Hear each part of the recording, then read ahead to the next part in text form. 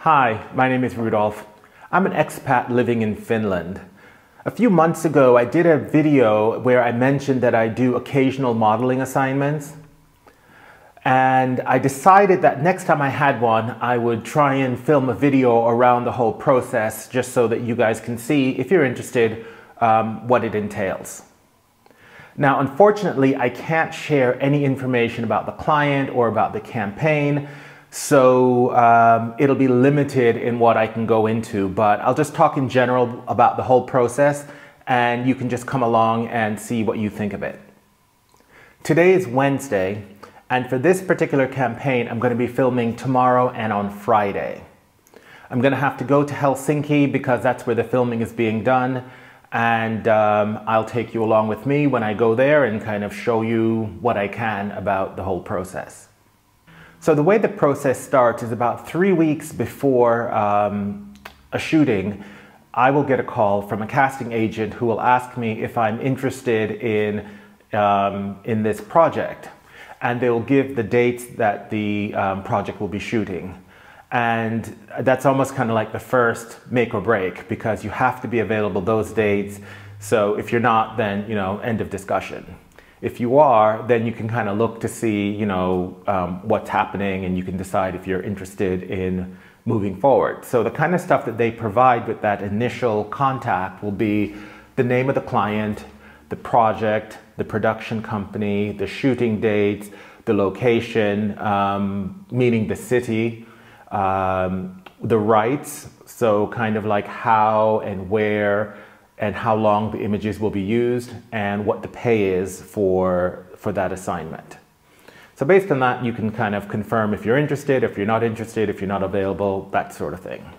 One thing that you need to be mindful of is that usually if you've done an assignment for one company, you can't do an assignment for a competitor. So let's say if I have done an assignment for SAS Airlines, and then I'm offered something for Finnair, potentially I wouldn't be able to do it. So I'd have to kind of investigate that, and that's also part of this vetting process in terms of what campaigns have you done, and are you under some kind of exclusivity where you can't do another campaign for a competitor during a certain period of time. Once you indicate your interest, sometimes you might be accepted straight away, or most likely they have to then submit they have to approach the producer or the director to find out if they're interested in casting you for the role. If they are interested in casting you for the role, then you'll have some sort of audition process that you have to go through. In this particular case, I had to do an introductory video, which is very standard. Actually, usually if it's going to be kind of like a print type of assignment, then you'll have to do photos, like you'll have to take selfies, and then they'll also want like a full body type shot. And it's a little bit strange, I think. If you're doing a selfie, then you also have to kind of do your profiles as well. They want to see everything. And to me, it's a little bit bizarre, because even if you've just done an assignment for them like 3 months ago, 6 months ago, they always want current, fresh photos, like, within 24 hours type of thing. So I don't know if they're afraid that maybe someone's been in a car accident or something horrible's happened and they're not going to tell them. But anyway, for photo shoots, you have to send in photos. If it's going to be something that's film-based, video-based, then you'll have to do some sort of video. And that will normally be some sort of introduction video where you kind of introduce yourself, just so that they can get an idea of how you speak on camera, how you move, and whether or not, you just kind of have the vibe they're looking for the particular role. So in this role that I'm doing tomorrow, I found out when they advised me that actually it's a non-speaking role, so I just feel like I'm kind of like going to be in the background, like interacting with other people, but not, in the front of the camera, really just kind of like shoved to the side somewhere in the back. And actually that is reflected, I feel, in the pay for this position. So the pay on this role is actually lower. I would say it's practically half of what I would normally get, but I'm expecting that I'm just going to be sort of like in the background and having it pretty easy, as opposed to being in front and being right in front of the camera and being filmed close up. But let's see, I'm getting off track now. Now, the funny thing is, so for this one, I had to do an introduction video. And this one surprised me because my introduction video had to be in Finnish, which I was not happy about. Number one, I thought, well, it's a non-speaking role, and from what I understand, I'm just going to be like, you know, in the background, standing next to a bush or something. So I thought it was interesting that they still wanted speaking, and then on top of that, that they wanted it in Finnish. And when you are producing videos or photos or anything, like I said before, they want it right away. So it's not like they're giving you, you know, a week to put it together. You have usually like 24 hours, maximum 48 hours in order to put it together and get it off to them. And now actually it's funny, the last time I had a similar opportunity, the agency had called me and they had said specifically that the director had seen my photos and was really interested in me for that particular role. And I was really busy, and like I said, you know, you don't have much time, so I just basically held up a phone, click, click, click, did a few selfies. I didn't really like the pictures, but I just sent it off anyway because I'm like, hey, the director, you know, likes my look. And then I didn't get it. And I thought, oh, you know, I was a little bit arrogant. You know, I'm thinking, hey, they're coming to me. And so I sent in photos that I actually wasn't 100% happy with, because I thought, it's in the bag. So that was like a good lesson to learn, to say, okay, don't take anything for granted, be professional. And if I am not happy with how it's come out, then I just need to do it again. That's kind of related now, because I thought, okay, how am I going to do this? I was actually very busy at the time. I was doing several things, and like I said, there's no time to really sit down and do it. And now I have to like write this introduction, because actually, even if I'm doing it in English, I would still write it out first. I might not read it, but at least I've kind of gotten my thoughts down a little bit on paper before I just jump up and start speaking. And in the case of Finnish, there's no way I could jump in front of a camera and start speaking in Finnish. It's impossible. So I actually was going to not I was just going to back out, because I thought, okay, no, I don't want to do it. But I decided, okay, let me just challenge myself and just go ahead and do it. And I did my introduction video. I didn't think it was great. I might show it really, really quickly without any sound, because I don't want anyone hearing me speaking Finnish on here. So let's see if I end up doing that. So anyway, I submitted that. And then also with this particular role as well, I also had to act out a scene which was supposed to be about 2 minutes long. I think mine was about 2.5 minutes long, but again, because I was in such a rush, I didn't want to keep, you know, retaking it or work on editing it too much. So, you know, but it wasn't terrible. Well, obviously not terrible, because I got the role. So that was sort of the next thing. I sent it in, and then I think it probably took them about a week to come back to tell me that, okay, I was successful. And then by that time, it's about 10 days before, before the shooting. And I'd already blocked off the days, so I wouldn't have anything planned. But then, okay, so now I know I've got it. And at this point, it's tomorrow that I need to go to Helsinki to do this shooting. So when they call you to tell you that, okay, yes, you've been successful, you've got the shooting, then now they kind of get into a few more details about what's going to happen. In this particular case, it's a 2-day shoot in Helsinki.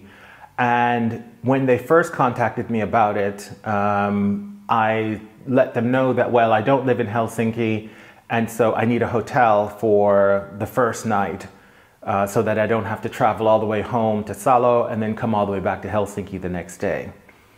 And I kind of waited for them to confirm they were going to pay the hotel before I then kind of officially said, yes, I'll do the role. So That's been taken care of. And so when I get my details about the shoot, they also tell me the name of the hotel where I'll be staying. They give me the arrival address, which is the place where we're going to do the shooting. It has also the call time, so that's when I have to be there. So if the call time, in this particular case, call time is 9:30, that means I have got to be ready for, usually it's, you start off with doing the wardrobe, and then once that's finalized, you then do the hair and makeup, and then, you know, you have to be ready on set. So my call time is 9:30 tomorrow morning, so I've got to be there, I'm guessing, for the wardrobe. Then they also tell you what the estimated end time is, so when we plan to finish tomorrow, and costume instructions. Now this one, there will be like a stylist there that will already have, oh, I also should have mentioned, so they also ask you your size, like, you know, your shirt size, your shoe size, your pant size, that sort of thing. And there will be a stylist who is already working with the production team who will have already gone shopping and have like a load of clothes for you to try on. For the production, they'll have kind of like a look they're looking for, so they'll kind of say, okay, we want him wearing something like brown or, you know, gray or blue or whatever. They have a list of kind of like what they're looking for. You know, we want an undershirt, we want a big jacket or whatever. So the stylist will already have done that shopping. And then when you get there, you know, you'll get all that stuff tried on, and then usually you'll check with, they'll kind of run it by the client and say, okay, this is him. They might take pictures of you in your clothes and send it to the client if the client isn't on site. And so anyway, you get all your stuff organized. Now in this case, they've also sent wardrobe, or they call it costume instructions, kind of like with the style and colors for the shoot. Now, based on that, I am going to try and pick a few things out of my own wardrobe to take along, because like in particular with pants, I find that I don't find pants that fit me very easily. So I'm sure whatever they've bought is not going to fit me. So I already know I'm going to have my own pants. And then I'll have a couple shirts as well. Shirts aren't really that much of a problem. I'm sure I can wear something that they've got. And then also shoes. I think I'll bring a pair of shoes, but you know, shoes are okay. I can usually fit in whatever they provide. So all the stuff that I just mentioned, that comes in an email. And then attached to the email is a call sheet. And the call sheet has the details, has some of that information, but then also has more details. And that's kind of where anything you want to know is on the call sheet. So on the call sheet, you'll have the producer, including their contact details, because let's say, for example, I get lost, I can't find it, you know, that's the person on the day who you can call and say, hey, I'm lost, what do I do, or whatever. So you've got that person's name and details, you've got the director, assistant director also, although in this case, their details aren't on there. They've got the location where we're supposed to be, and also instructions on transportation and parking. They have the start time and end time for each scene. So the call sheet has the whole day mapped out. So from the time that the production people, the riggers, the lighters, the directors, what time everyone needs to get there to get stuff set up, and you know, so that they always start off first, getting the scene and everything set up, and then, you know, the actors come in and that kind of thing. So it has kind of like a detail schedule like that. It also includes sort of like a script, which kind of tells you what each scene is and what's happening in each scene. They have a storyboard, so each scene has like a drawing to kind of indicate how it's supposed to be laid out. It has the cast for each scene, and then which is good because it's broken out by time block. So I can just look for my name and I can see, okay, I need to be on the set from say 10 a.m. until 11, and then you know, then there's a lunch break, then I need to be back again at 2 o'clock until 5 o'clock or whatever it is. And then also there's a list of all the crew members. So, you know, who's doing lighting, who's doing set design, who's doing hair and makeup. And that's quite handy because when you're there, you know, you're just like meeting all these people and people are saying, oh, can you stand over there? Can you go over there? Oh, can you see that person? And at least I forget their names. So this time, you know, so if I have this handy on my phone, I can just double check. And so if I need to ask someone something, you know, I don't have to be, oh, excuse me, you. I can be like, hey, Lisa, you know, blah, blah, blah, whatever. So that's handy to have. So at this stage, I have all this information that I've just mentioned. I haven't read the script yet, so that's what I'm going to do next. I'm going to go ahead and read the script.